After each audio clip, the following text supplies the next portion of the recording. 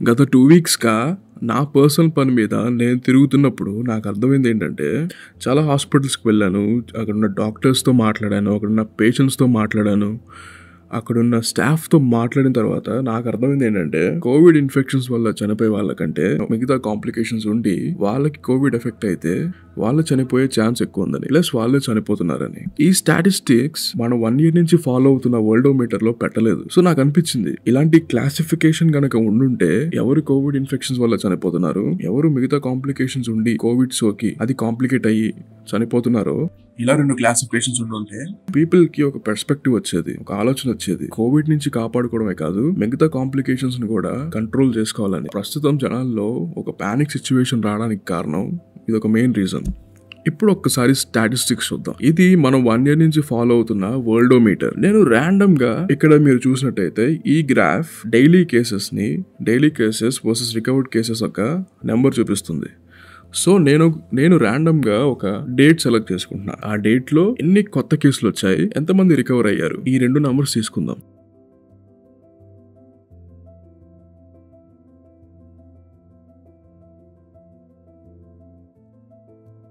Okay, so this is the number. ఇది ratio కడదాం. ఇది రేషియో. ఇప్పుడు ప్రెసెంట్ ఈ రోజు లేకపోతే నిన్న తీసుకుందాం. నిన్న ఎన్ని కేసెస్ రిజిస్టర్ అయ్యాయి, ఎంతమంది రికవర్ అయ్యారు, ఆ రేషియో చూసుకుందాం.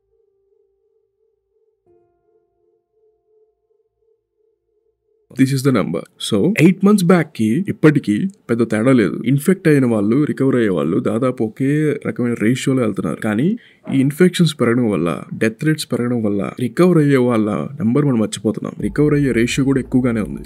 పీపుల్ ఆర్ గెటింగ్ ఇన్ఫెక్టెడ్, కానీ ఇన్ఫెక్ట్ అయిన ప్రతి వాళ్ళు చనిపోవట్లేదు. ఎంతమంది ఇన్ఫెక్ట్ అవుతున్నారో దానికి ఈక్వల్ రేషియోలోనే అంతమంది రికవర్ అవుతున్నారు. కానీ ఇలాంటి న్యూస్ ని ఏ టీవీ ఛానల్ టెలికాస్ట్ చేయదు.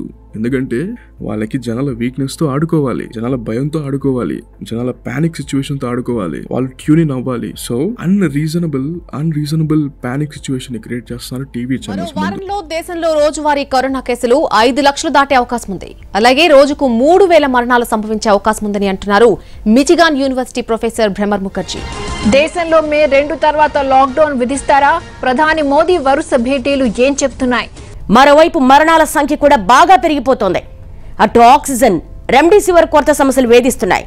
వ్యాక్సిన్లు కూడా అందరికీ అందటం సాధ్యమేనా అని సందేహాలున్నాయి. నాకు తెలిసి నిజంగా కోవిడ్ సిచ్యువేషన్ లో చనిపోయే వాళ్ళకంటే ఈ టీవీ ఛానల్స్ యొక్క వార్తలు విని భయానికి గురై సూసైడ్ చేసుకునే వాళ్ళ రేట్ కూడా పెరుగుతా ఉంది. నా సీరియస్ అడ్వైస్ ఏంటంటే, ఒక 2 months వరకు జనాలు ఎవరు ఈ రీజనల్ తెలుగు బ్రాడ్కాస్టింగ్ ఛానల్స్ కి ట్యూన్ ఇన్ అవ్వకుండా ఉంటే మంచిది. బికాస్ వాళ్ళు ఒక అన్వాంటెడ్ పానిక్ సిచ్యువేషన్ ని క్రియేట్ చేస్తున్నారు. సిచ్యువేషన్ బయట దారుణంగానే ఉంది, కానీ వాళ్ళు ఇచ్చే మ్యూజిక్ గానీ, వాళ్ళు చెప్పే విధానం గానీ, వాళ్ళు వేసే విజువల్స్ గానీ, this causing a panic in people.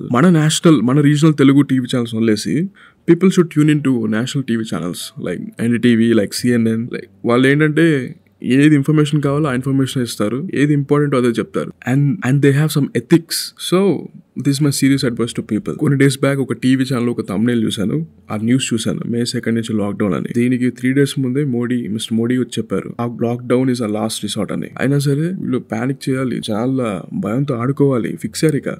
So prepared గా ఉండడం మంచిదే, కానీ అది పానిక్ సిచ్యువేషన్ క్రియేట్ చేసి ప్రెషన్ స్టేజ్ కి తీసుకెళ్లేలా చేయకూడదు ఇది. సో ఇప్పుడు లాక్డౌన్ పెడితే పరిస్థితి ఏంటి? లాక్డౌన్ వల్ల బాగా బెనిఫిట్ అయ్యే వాళ్ళు ఎవరంటే ఈ రిచ్ గైస్, ఈ రిచ్ పీపుల్. వాళ్ళకి అన్నీ ఉంటాయి, ఉన్న అమౌంట్తో హ్యాపీగా ఉంటారు. అప్పర్ మిడిల్ క్లాస్ వాళ్ళు బాగానే ఉంటారు, మిడిల్ క్లాస్ వాళ్ళు బాగానే ఉంటారు, వర్క్ ఫ్రమ్ హోమ్ వాళ్ళు బాగానే ఉంటారు. బట్ సీరియస్ గా ఎఫెక్ట్ అయ్యేది ఎవరంటే daily workers, physically demanding work చేసేవాళ్ళు, ఫిజికల్ లేబర్ చేసేవాళ్ళు. These guys are the back bone of a country. Wheel effect అయితే ఎకానమీ కొలాప్స్ అయిపోతుంది. మీకు ఇంకా లాస్ట్ ఇయర్ సిచ్యువేషన్ గుర్తుండే ఉంటుంది. ఒక 4 months వరకు మనకి ఎలక్ట్రిసిటీ బిల్ ఎంత వచ్చిందో గుర్తెచ్చుకోండి. రావాల్సిన దానికంటే 2x 3x టైమ్స్ ఎక్కువ వచ్చింది. పల్సెస్ రేట్లు పెరిగిపోయి, కందిపప్పు రేటు పెరిగిపోయింది, నూనె రేటు పెరిగిపోయింది. సో ఒకవేళ లాక్డౌన్ పెడితే దాంట్లో వచ్చే నష్టాలన్నీ మన దగ్గర నుంచి కలెక్ట్ చేస్తారు. నాది వర్క్ ఫ్రమ్ హోమే, కానీ ఒక్కసారి వాళ్ళ పొజిషన్ నుంచి ఆలోచిస్తే, డైలీ వర్కర్స్ పొజిషన్ నుంచి ఆలోచిస్తే, it's like do or die situation for them. అక్కడ దాకా తెచ్చుకోకుండా పరిస్థితి. People should really follow some protocols. కొంతమంది తొకడగాలు ఉంటారు కామెంట్ సెక్షన్ లో, లాక్డౌన్ పెట్టండి సార్ జనాలు చచ్చిపోతారని. This guy should do is, వీళ్ళందరూ ఒక ఫ్యామిలీ దత్తత తీసుకోవాలి. దత్తత తీసుకొని ఇలాంటి నీతి కబుర్లు అని చెప్తే బాగుంటది. అడ్వైస్ ఇవ్వడం చాలా ఈజీ, కానీ ఒక ఫ్యామిలీని పోషించాలి, ఒక ఫ్యామిలీని చూసుకోవాలంటే అప్పుడు తెలుస్తుంది, అప్పుడు నరాలు జారుతాయి కిందకి.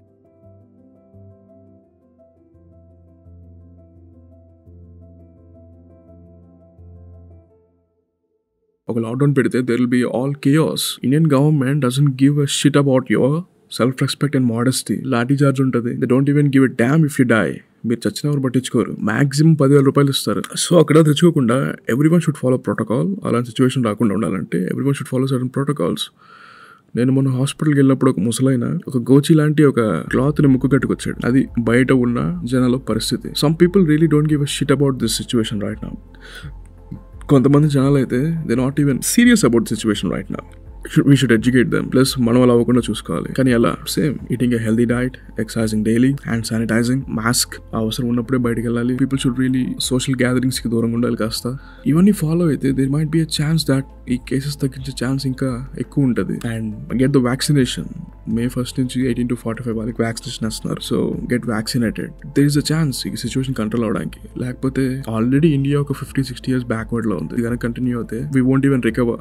And one more important thing is that hospitals లో బెడ్స్ ఎందుకు లేవు, హాస్పిటల్లో అడ్మిషన్స్ ఎందుకు దొరకట్లేదు. Thing is that rich people effect అయితే రిచ్ పీపుల్ కి కొంచెం ఫీవర్ వచ్చినా they are running towards hospitals, వెళ్ళి జాయిన్ అయిపోతున్నారు. అండ్ హాస్పిటల్స్ కూడా వాళ్ళని ఈక్వల్ గా వెల్కమ్ చేస్తున్నాయి. బికాస్ ఒక పర్సన్ నుంచి డేకి 15,000 రూపాయలు జనరేట్ అవుతుందంటే it's a God level kind of money for hospitals. They are of course doing the business. But అలాంటి మనీని ఎవరు వదులుకోవట్లేదు. సో ఒక రిచ్ మ్యాన్ కి కొంచెం ఫీవర్ వచ్చినా, ఒక హైయర్ పొజిషన్లో ఉన్న వాళ్ళకి కొంచెం ఫీవర్ వచ్చినా, మనీ ఉండే వాళ్ళకి కొంచెం సిమ్టమ్స్ కనబడినా, వాళ్ళు నెగిటివ్ టెస్ట్ చేసినా పర్లేదు, కానీ కొంచెం సిమ్టమ్స్ కనబడినా వాళ్ళకి భయం వేసి హాస్పిటల్స్కి పరిగెత్తి ఉన్న బెడ్స్ అని ఆక్యుపై చేస్తారు, ట్రీట్మెంట్ తీసుకుంటున్నారు వారం రోజులు.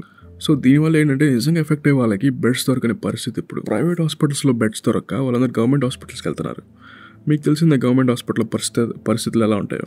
It's డర్టియర్ than drainage. ట్రీట్మెంట్ కోసం వెళ్ళే వాళ్ళకంటే అక్కడికి వెళ్ళి ఎఫెక్ట్ అయ్యి వచ్చే వాళ్ళు ఎక్కువ మంది ఉన్నారు. This is what is the position of hospitals in Andhra Pradesh. I don't know I can't say the whole situation in India, but ప్రస్తుతం ఆంధ్రప్రదేశ్లో ఉన్న పరిస్థితి అయితే ఇది.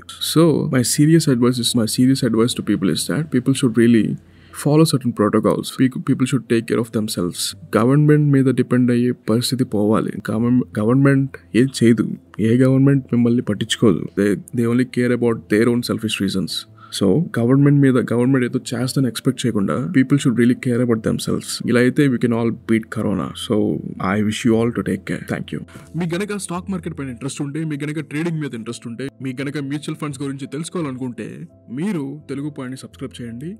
ఫ్యూచర్లో స్టాక్ మార్కెటింగ్ మీద, ట్రేడింగ్ మీద ఫుల్ కోర్సెస్ వస్తాయి. అలాగే Angel బ్రోకింగ్లో free demat account open చేయాలంటే కింద ఆ ప్రాసెస్ లింక్ని షేర్ చేస్తాను. అలాగే నా రెఫరల్ కోడ్ షేర్ చేస్తాను. ఇన్వెస్ట్మెంట్ మీద కోర్సెస్ త్వరలో వస్తున్నాయి. సో దానికోసం తెలుగు పాయింట్ని సబ్స్క్రైబ్ చేయండి. Thank you.